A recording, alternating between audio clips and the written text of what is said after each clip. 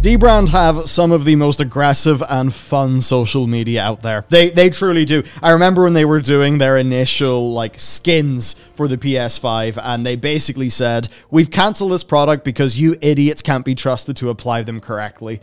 They have this incredible way of negging their customers, and it is just so funny. Now, it's obviously all played in a tongue-in-cheek manner, and they basically sponsor the shit out of every tech YouTuber on the platform, which is why people are generally pretty aware of them. Now, they have got into trouble with Sony. Sony appear to have been very angry, and dbrand have done a very good job clapping back at Sony in a way that is obvious marketing, super well executed, that's able to just capitalize in gaming culture and generate some news, which I'm pretty aware that we're now involved in. Well done, dbrand. You're pretty good at social media stuff. So here's the deal, right? Darkplates, they were a product that dbrand offered. Now, basically, lots of people, they don't want their PS5 to look like a router designed by David Cage.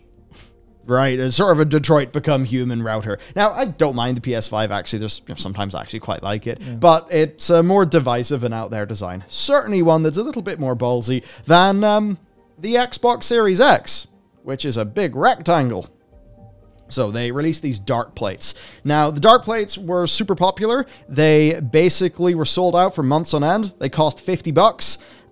But over the weekend, dbrand released a statement confirming that the Darkplates product were dead because Sony threatened them with legal action, and Sony's lawyers threatened to sue dbrand unless they stopped selling the Darkplates. So, what do you do here if you're dbrand? Well, you work out how to basically turn the entire situation to your advantage and do a little bit of jiu-jitsu versus your larger opponent. Imagine this. You're a 15 billion yen enterprise who just spent a small fortune designing a next-generation gaming console. A privately held corporation run by robots makes it black. The world rejoices. You're livid. You vent your frustrations to a team of lawyers. They get to work. Now, under threat of litigation, those robots have to redesign their Darkplates, while also funding a legal defense. Needless to say, some corners were cut.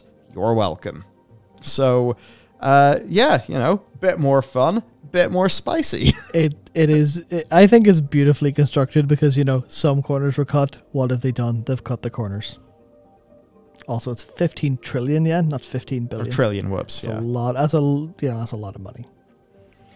Yeah, so it's pretty great. So there's these new Darkplates coming out, which literally have the corners cut. They cost $70 now, and dbrand are claiming that they are safe from future lawsuits. Now, one thing that I'd like to know a lot more about is, well, Sony's actual claim here. When we actually sort of dive into that. Now, they did have a great Reddit post. Oh, it's masterful. Like, there's the "Our loss, your game" bit, which we've already read. Then here, thanks, Sony. Do you have any idea how many lawyers we had to go through to find some that were willing to take on the Darkplates case? We'll give you a hint. The answer lies at the bottom of Lake Ontario. Turns out our new lawyers can handle either the murder charges or the Darkplates file, but not both. We may be in a maximum security prison by the end of the year, but at least your PS5 will have an indisputably original design. Darkplates meet light strips. If you've made it this far down the page without buying anything, you're probably a lawyer. Good news for us, bad news for you. There probably aren't any newly approved patents on custom LED light strips, middle skins, or all new Darkplate 2 colorways. Serve us another cease and desist if you are wrong. So I'd imagine this is something to do with the original Darkplates basically flying too close to the original Sony design. Yeah, so I have actually a rundown here, which is, you know, they pointed out beautifully in the Reddit thread, and it turns out that they didn't have a design patent for the shape of the PS5 plates when dbrand, you know, said, sue us, come on, try it. And dbrand were like, they'll never get a design patent for this kind of funny shape. But they're a 15 trillion yen company. They got the bastard design patent. Yeah.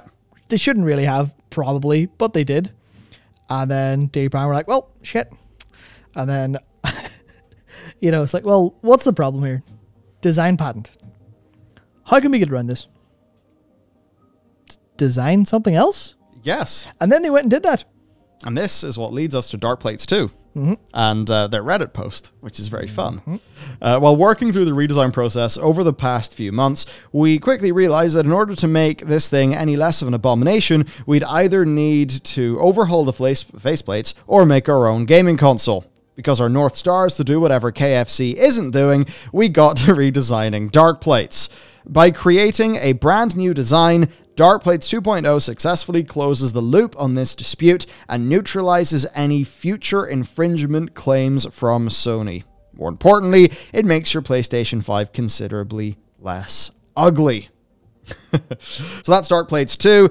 At this point, you've either closed Reddit to pre-order your own, or you're sticking around with the misplaced hope that we'll offer up some more corporate legal drama. If you're in that second group, there's only one question on your mind. Is Sony still going to sue you assholes? The answer, probably. The difference, this time, is we've created an original design for which they have no basis to allege infringement. If they want to try, they better be ready to pay our legal fees. I guess that's when they drop the mic and say, haha, we've done a redesign, we've cut some corners, we've increased the price by $20, and we've used all of your stuff, Sony, to humongously market the shit out of our product, which, come to think of it, because this is going to be something they design, and then wherever it's manufactured, they'll probably be able to get an absolutely, pretty tremendous first order.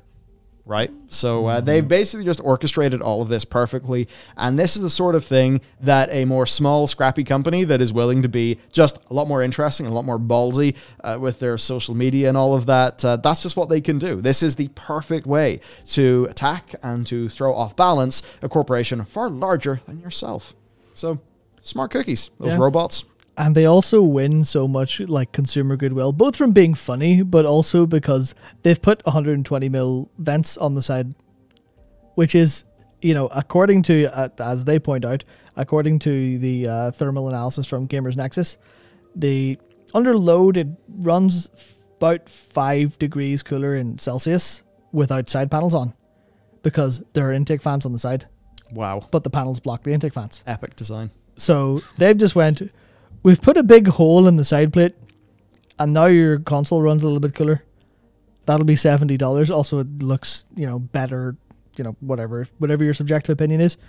And it's just like, man, they're so smart about it. Yeah, I mean, so smart. Do I think it looks better? You know what? It certainly is a bit more conservative, and there's more color options, which I think basically a lot of people will like. One of the things, the Series X... I actually quite like the Series X design, mini fridge jokes aside. It seems like it's all quite good for its cooling, but it just kind of blends into the room, and it looks like a bit of modern-ish interior design that just kind of works in a way where it's neutral enough. With the PS5, I actually quite like the design. It's just a more out there kind of product design for the interior of a home. So it might not be as guaranteed that it will fit okay in your space. And I think with the Darkplates, you just do get a lot more control over that. So I can see why people want it. Yeah, I think it's that case of, Sony's move into, we're the premium boys. We will make this console and it will be the centerpiece of your living room, versus Xbox going, fit this into your life whatever way you want. Yeah. Which, here's a rectangle. It's cool. Yeah. It's interesting to see the philosophy of like how their businesses are moving also applied to the visual design of the consoles. Yeah. I think it's fascinating. There's something else I wanted to point out. What was it? If you want a good idea of how dbrand generally get on in like their social media stuff, one of the Reddit replies was just someone saying "holy fuck," and they just responded with a little dash to denote a quote, "Sony's lawyers." And there was another time someone said, yeah, dbrand's probably the best company or brand that's ever created an account for Reddit, and they just responded saying "fuck you too." Yeah, so they're great at that. Even little things like, the Linus meme.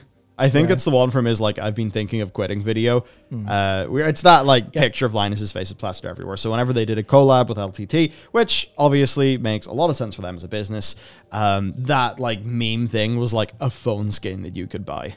So they consistently know how to lean into a community in a really fucking smart way. And here, where we've been a bit more used to, hey, here's a cool product with MKB HD, or hey, here's some stuff that's kind of laughing at Linus, but everyone likes Linus and everybody's happy, to now, hey, Sony, fuck you. Hey, customer, fuck you, you piece of shit. Buy our product. Yeah, we know you want it, you little piece of shit. Pre-order it now or you'll miss out. And we don't give a fuck. We're dbrand. And that's just how they go on, and it's a pretty freaking unique brand voice. And you compare it to, like, say, Slick Wraps, or I think it's Slick Wraps is the company, or just anybody else who's in the skins game. You know dbrand more because of their YouTube marketing efforts and also just their unique brand voice and community engagement style. So it is smart. I mean, in a way, like, you can have it come across as, oh yeah, you know what, fuck off, brand. Because, you know, like Wendy's posts something and now people are like, brand, be gone. Silence brand. We no longer think you're funny anymore. They've managed to circumvent that, I think, because they're a lot more willing to come off as being, like, there's like a sanitized form of brutal banter that the fast food brands engage in, whereas I think they're just willing to be a lot more fucking brutal. So there you go. I mean, there is a story here. It's interesting, Sony suing. This is literally an upgrade to the cooling performance of the PS5, and I think a really good lesson in just marketing, community engagement for all of us to learn. Yeah, can't wait to find out that this has all been entirely scripted, like a good wrestling show, and dbrand and Sony are actually in on it together. That's my conspiracy theory for the day. Oh, that would be so fun. I don't think so, but nah.